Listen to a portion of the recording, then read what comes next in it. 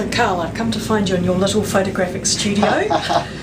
Welcome to the little box on top of the helipad. And what are you doing in here? Okay, so we've got the lionfish, or some people call the turkey fish, that Tom pinned out before. He managed to get all the fins nicely erect and sticking out like that. So we've come up here and now we want to photograph it, try and get the freshest colour of the fish before it gets put into preservative. So we'll see the fins now, they're sticking erect and nicely displayed. You can see all the spots, lines, and the great colour of this fish. We're going to put it on the photo table, Which is a big glass table, so in case you get really big fish. That's the one.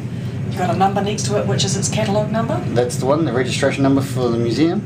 And the other card above it There's a grade scale card, so we can correct for any differences in white balance later.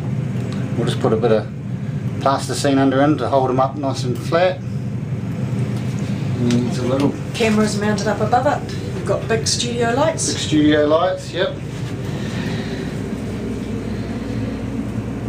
Here we are, he's all ready to go. So you pimped the fish, looking beautiful. Look at that. And take a flash. Done! Now that will be put with the catalogue in the database and forever and ever.